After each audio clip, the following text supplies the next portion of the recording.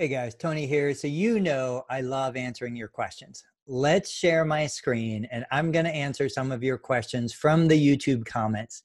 Guys, if you want answers to your questions, post them in the YouTube comments. I will get to them. So let's take a look at some of the questions we have.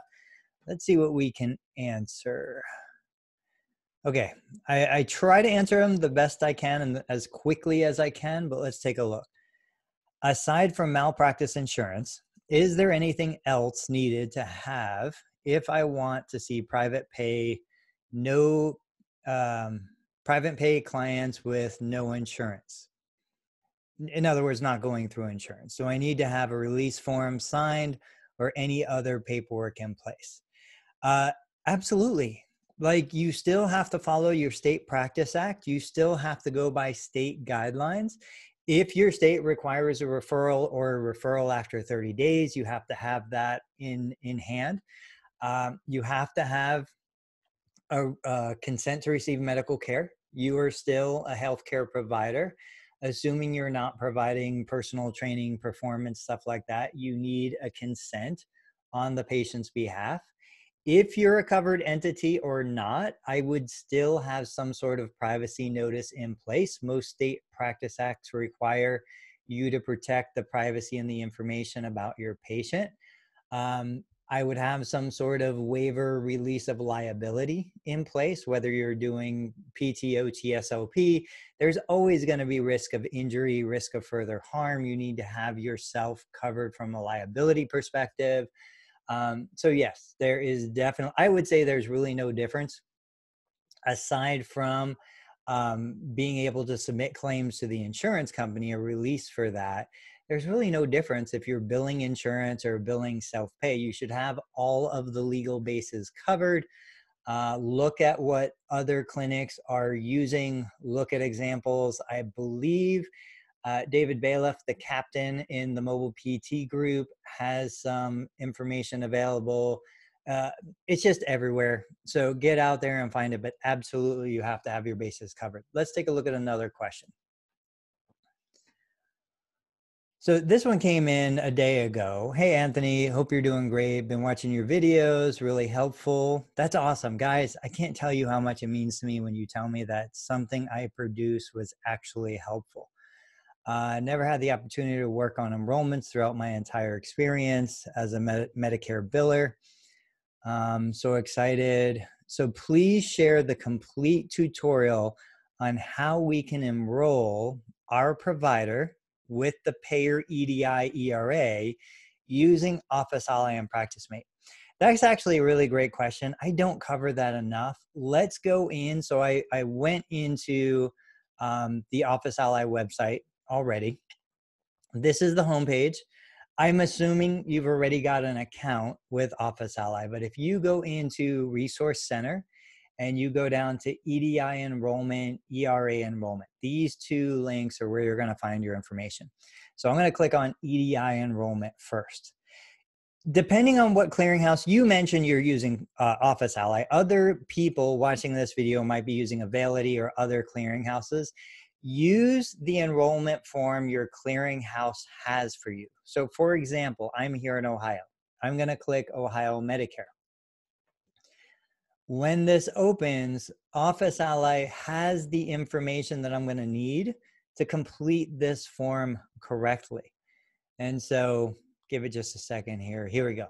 So for example, line of business payer ID. Ohio Part B 15202, like that's what you want to put in there. Action requested, add provider. Input submitter ID N10917.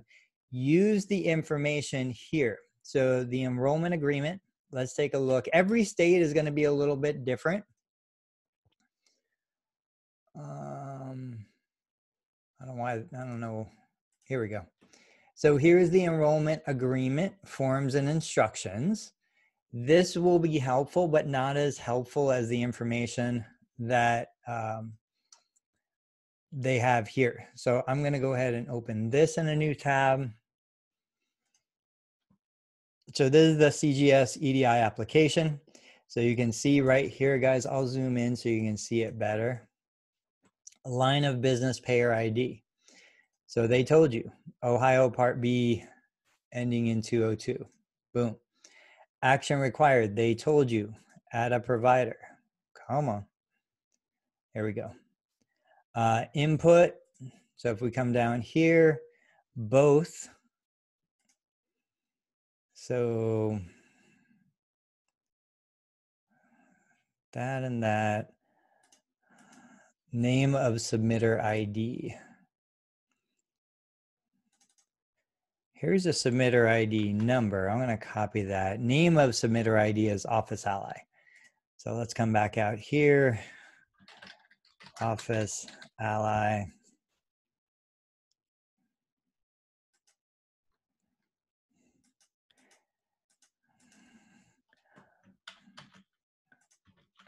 Okay. So that's kind of weird. It's hard to see, but it looks like that's what I'm supposed to put here. If the submitter ID number is left blank. Okay. Type of submitter ID. Clearinghouse, EDI contact, customer service.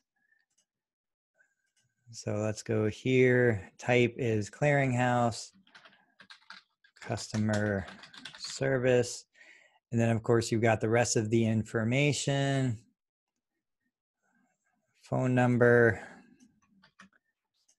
Guys, obviously I know you can figure this out, but it's just so much easier when you have something to follow.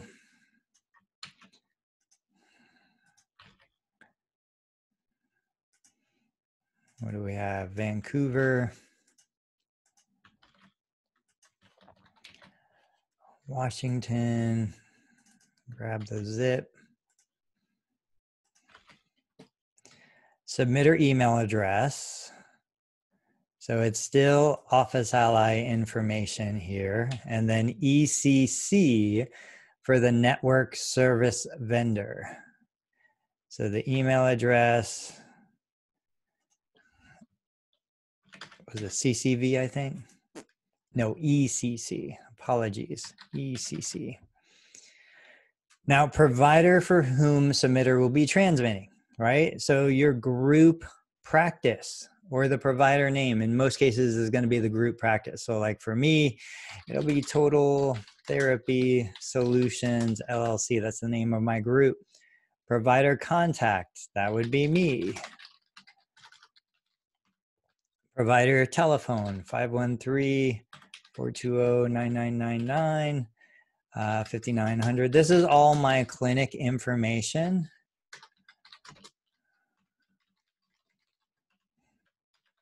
Whoops, Florida. What in the world? I haven't been in Florida in like 20 years. Oh my goodness, guys. There we go. Group provider number, group NPI. So you're going to have to look up your group NPI, look up your EIN number. If you don't have a Medicare group provider number, just leave it blank. You don't have one yet. But actually, so I guess this is, sorry. Since this is for Medicare, you should have your group provider number. You will enter your group provider number in here. And then your group NPI and your tax ID number. Then you print it. You've got your signature. You print the name. So Anthony Maritato. And then down here, I sign it. Must be signed by the provider. And this is what I submit.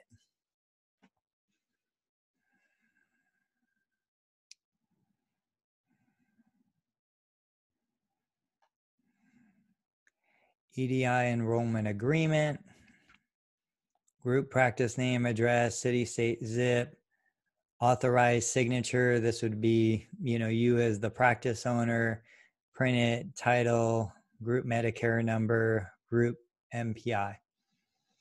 These are the forms. Now, just to show you, when I say it's different across different payers, let's go to Arizona. So Medicare of Arizona, you can see here you have to log into your EDISS Connect account. And that's how you submit your enrollment.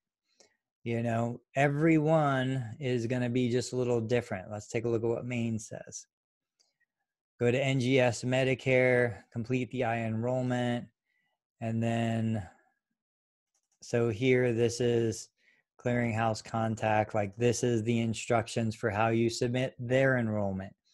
You can see the codes and stuff that you use. So guys, I hope this answers your question. For the ERA portion of this, let's go back to Resource Center, go down to ERA. This is where you're going to look for specific payers. So let's say, for example, United Healthcare. And if we come down to United Healthcare, All Savers Insurance, United Healthcare Oxford, there's multiple versions of United Healthcare. Here we've got community plan. We have that here in Ohio. Here's the community plan for multiple states. So if I click on that, this you have to go by payer. Each enrollment, again, is a little different. But again, you have provider name. So that would be Total Therapy Solutions, provider address, federal tax ID, group NPI, contact name, email address, authorized signature, and we submit it here. And then let's take a look at a different one. Let me go back in here. Let's see if we can find Aetna. So here's Aetna Better Health Florida. Here's Aetna Better Health Ohio. MD on ERA enrollment. So this is where it's taking me out to here. Let's jump back into this again. So where you should send it. So you fax the form, email the MD on ERA enrollment form. You know, so every one of these is going to have a little bit of a different instruction. Certainly, as you're filling these out, if you run into issues, I would contact Office Ally Tech Support, because Office Ally is going to be the best one to advise you on how to fill it out, because these ERAs are going to Office Ally. They're not necessarily coming to you directly. So use Office Ally resources to help you get this stuff figured out. All right, guys, sorry about that. That ended up going a little longer than I expected. I hope this video answered your question. For those of you who are still watching, subscribe to the channel, post your questions on YouTube, share and like these videos, even if you're sharing them into your own Facebook feed, sharing them with your partner. The more engagement we get, the better the channel is going to grow. Guys, as always, I appreciate it. I'll catch you on the next video.